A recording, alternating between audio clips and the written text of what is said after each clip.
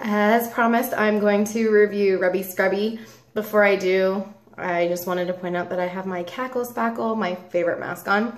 So let me talk a little bit about Rubby Scrubby. This is a foot scrub that you use in the shower.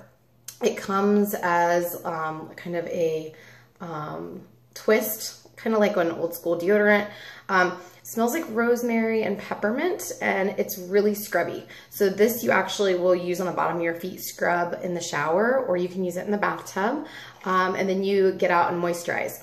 If you don't have Rubby Scrubby, the other thing, and this is what I used to do before I got Rubby Scrubby, was a Snarky bar. So these are our shea butter, cocoa butter based. They have sugar beads for exfoliation, but they're a nice good scrub. So you could actually use this on the bottom of your feet. Again, that's kind of what I used before I got the Rubby Scrubby, was I used a Snarky bar. So those are your two options for scrubbing your feet. When you get out of the shower, you also have a few more options. So if you have a kind of thicker layer of skin on the bottom of your feet and you need a little bit more exfoliation, we have the Schwanky and Soft.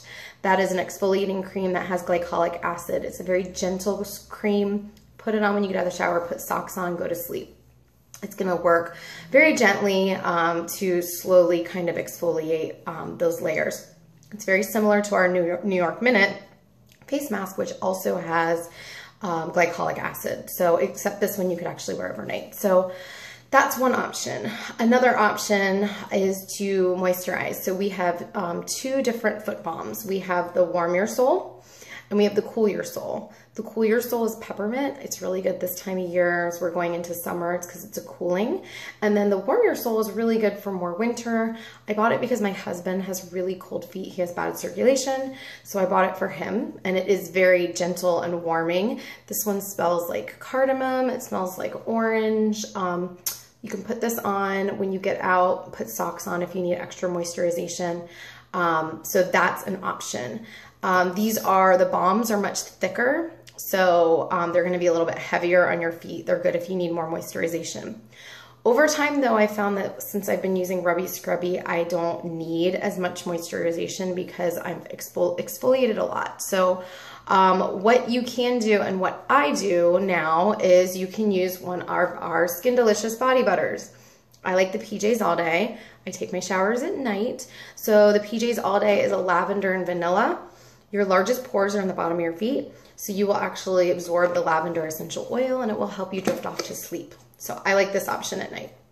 Another option that you can do is if you have our healing, Honey Healing Hand Cream or our body cream, you can use this. This is a little bit more moisturization.